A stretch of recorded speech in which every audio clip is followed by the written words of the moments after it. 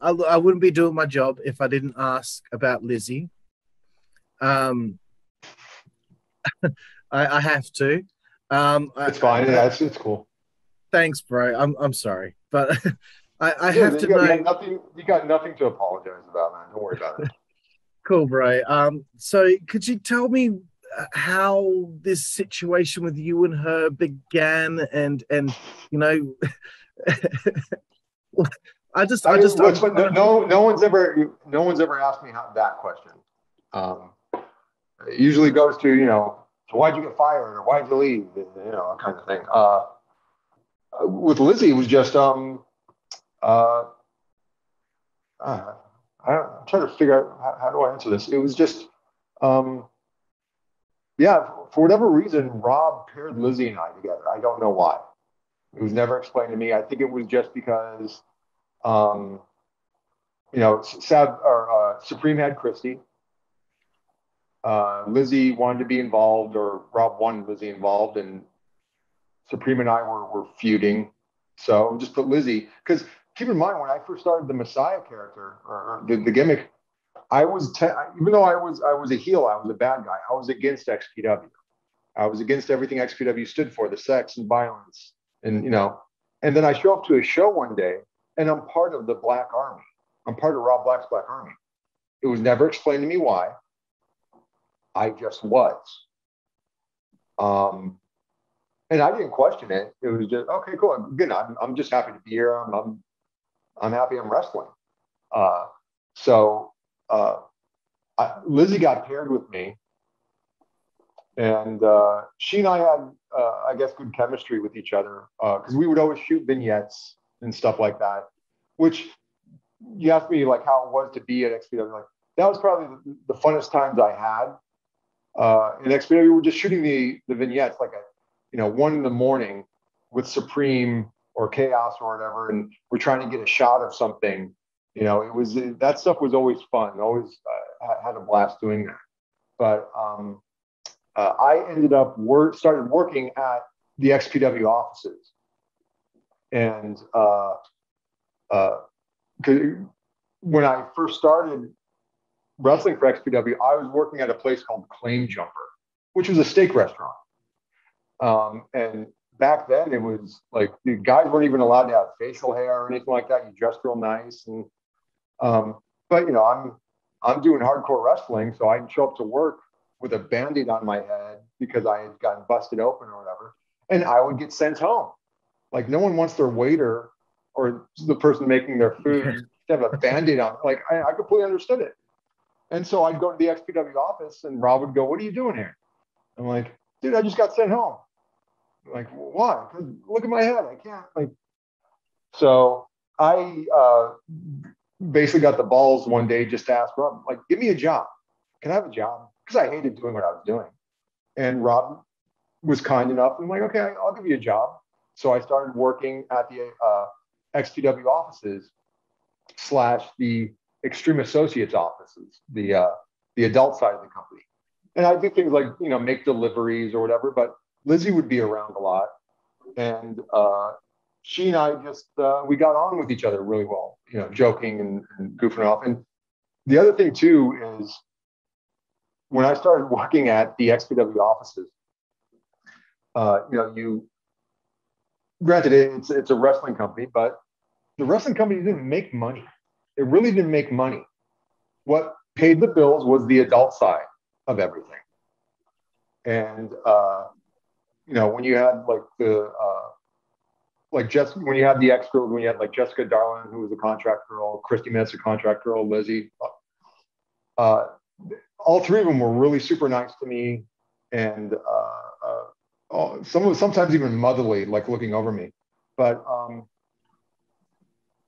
I was again, I'm not trying to like talk myself up, but I was kind of seen like a brand new puppy. Like I wasn't used to the adult side. I never worked in it. So like everyone else is jaded to it. Like, Right. oh, there's a Yeah. naked chick walking by. You know what I mean? Like, Yeah. Yeah. Yeah. so Yeah. they, uh, like Jessica would refer to people outside of the adult world as civilians, and I was a civilian. And the three of them basically like would how can I put this? They would uh, they would sexually harass me like all the time. And I'll be honest with you, it was awesome. It was awesome. You know, I was getting attention. Obviously, You know, yeah. yeah. You know, so I was just seeing like a brand new puppy. You know, it was just like we can mess with it because I wasn't jaded to it or anything like that. You know, and they would do it to other people too, just not me. But uh, yeah, for whatever reason, like Rob paired Lizzy and I together, and when Lizzy and Rob, who were a couple in real life, you know, Rob was very controlling. And again, this is all stuff I heard from Lizzy. And for all I know, she was straight up lying to me. She probably was. I don't know. But, you know, Rob was very controlling. You know, he didn't like it. Like she wasn't allowed to wear anything brown or, you know, like stupid stuff like that. He had to know where she was at, like all the time. And he was very controlling when it came to like who she hung out with. For whatever reason, Rob was cool with me and Lizzy hanging out. And I'm not saying like we hang out, like go to the movie or anything like that, but like talking to each other in the office or whatever. And uh, like there was one time we did a show, and Rob's like he gave me the keys to Lizzy's Porsche because he had bought Lizzy a Porsche. Rob want, Rob was a big one of these guys like you know he wanted everybody to believe the gimmick. You know, you hear about like how Ted DiBiase became $1 million man, and you Yeah, know, yeah, Vince yeah. McMahon wanted him giving out like $100 bills, really, and always being in first class and limos. Like he wanted him to live the gimmick kind of thing. Well, Rob wanted the fans to see Lizzy and I together all the time, and so like he threw me the keys to the Porsche to go pick up Lizzy at the house. And you know, at the time I'm driving like a 1986 Ford Tempo, like so, like all right, I pick her up, and then I come back, you know, to the venue, and you know, we're driving in the parking lot, and all the fans are like, oh look, there's Lizzy and Messiah, and he's driving a Porsche. Like he wanted us to, you know, look the part essentially. But I also think Rob used to like to uh, have Lizzy like flirt with guys. Like Rob was good friends with Bubba Ray Dudley, and when the WWE would come in town, you know, they Bubba would like come to the office, or there was one time we went to the Rainbow Room, met like everybody, like a bunch of the guys there. But you know, Lizzy told me Rob would tell her like flirt with Bubba, you know, kind of thing. I think in the case of Lizzy, because there was a time where I was thinking about leaving and like going up north. It didn't mean I didn't want to, didn't mean I was going to leave XPW, but I want to be here for like to do vignettes and stuff like that. Or, and in all honesty, if I needed to, if I couldn't have been part of XPW, then I wouldn't have been part of XPW. But Lizzy told me Rob got concerned that I was going to leave. And I think Rob just had Lizzy do what he always had Lizzy do with guys. And I think she just took it too far. I mean, that's what I think would happen. It just got taken too far. So,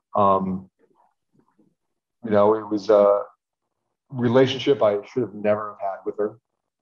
Um, I should have gotten fired, deserved to get fired. But, you know, for whatever reason, like when you read about it, it's always put on my shoulders. Like you can ask my wife. I have no game. It's not like hey, what's up? Like I got nothing. But for some reason you hear about like how it's always me.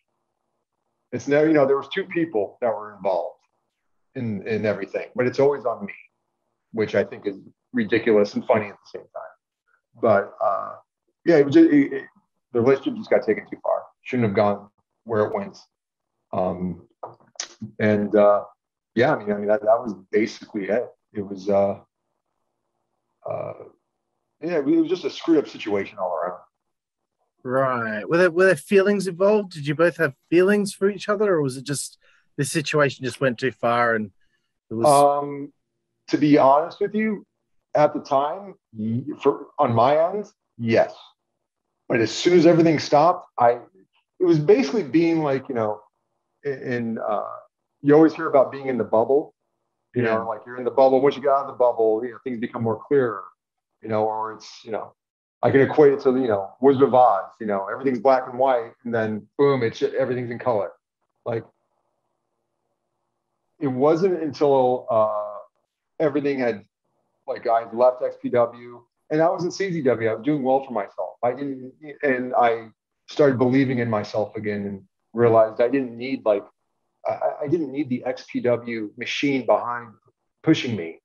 Like, I am talented. Like, people do want to use me because I know when I left XPW or when I got fired from XPW, in Rob's mind, you were never going to hear about me ever again. Because before XPW, it wasn't like I was doing the California indie scene. I wasn't. right. I didn't really even know how to. And then when I went to CZW, that really gave me a lot of confidence in myself. And I realized, like, dude, what the hell did I just like? It was There was a lot of things going on in my life at the time in XPW that Lizzy knew about, and I think she took advantage.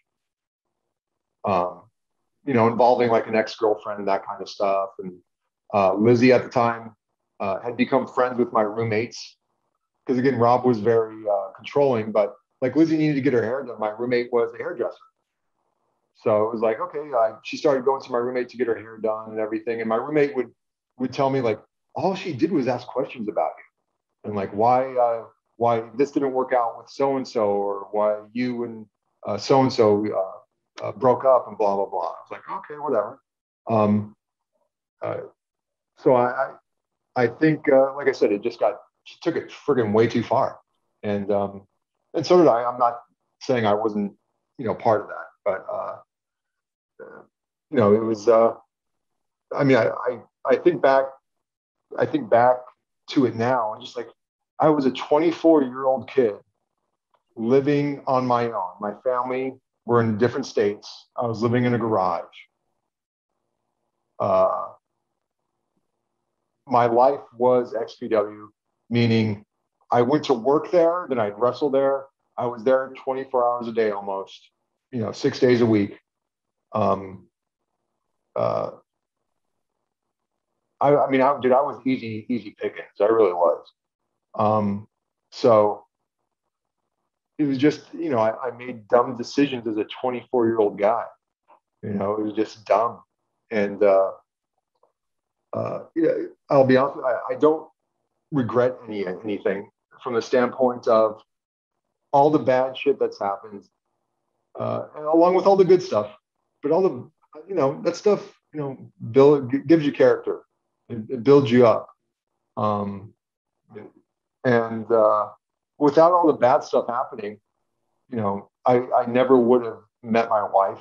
I wouldn't have my 2 daughters now. So I don't regret any of that stuff.